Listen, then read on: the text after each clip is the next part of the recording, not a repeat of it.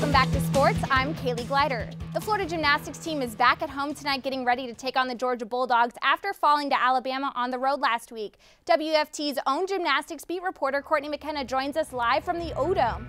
Courtney, how big is this meet for the Gators tonight? Well, Kaylee, this matchup is huge, not just because the Gators are looking to get back on a win streak, but because of all the history that comes with the Florida-Georgia rivalry. One of the most outstanding facts is that Florida and Georgia are only 2 of 6 schools in the NCAA ever to claim that national championship title. So you know that Florida-Georgia rivalry is unlike any other, and last year the two teams met in Gainesville, and the Gators took that one by a 1.35 margin. It was close throughout. The Gators were actually trailing Georgia through the third rotation, but when the Gators took the floor, Bridget Sloan and Keitra Hunter's perfect tens surged the Gators past the Gym Dogs to ultimately claim the win.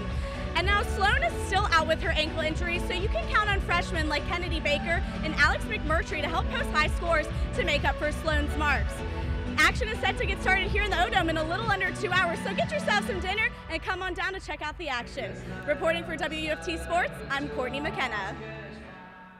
Thanks, Courtney. The Florida women's basketball team had numerous opportunities to overtake the Missouri Tigers last night, but the Gators couldn't make the shots when it mattered most. Junior Carly Needles had a season-high 18 points, shooting 5 for 5 from the arc in the first half. However, the Gators couldn't find any of that success from the first half into the second, managing to connect on just 25%.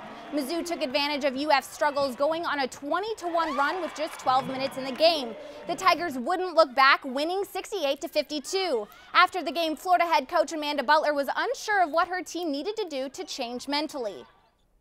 I love coaching them, and I love how hard they work for each other in practice every day. Not that our practices are perfect by any means. You know, we try to generate a lot of adversity and different things in practice so that the games seem easy to us. But we just, you know, there's still just a big gap in carryover.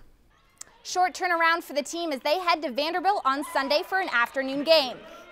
The Florida men's basketball team will also be in action this weekend when they host Arkansas.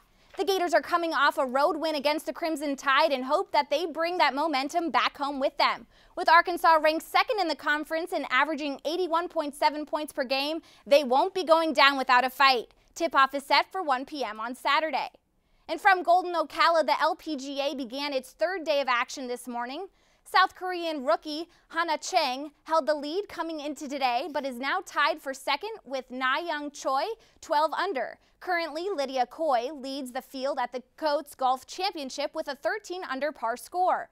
The final round will continue tomorrow in Ocala. We are just days away from the biggest game in the year in the NFL. The New England Patriots and the Seattle Seahawks will face off in Super Bowl 49. The Seattle Seahawks are 1 win away from having the first back-to-back Super Bowl championships since the Patriots in 2004. Russell Wilson is the youngest quarterback in the league to start 2 Super Bowls. It will be a clash of quarterbacks as Tom Brady and the Patriots try to ground the Seahawks' dreams. If Brady leaves Phoenix Stadium with a win, he would become the 3rd quarterback in NFL history to win 4 Super Bowl titles. Kickoff is scheduled for 6:30 on Sunday. More news after the break. Stay with us.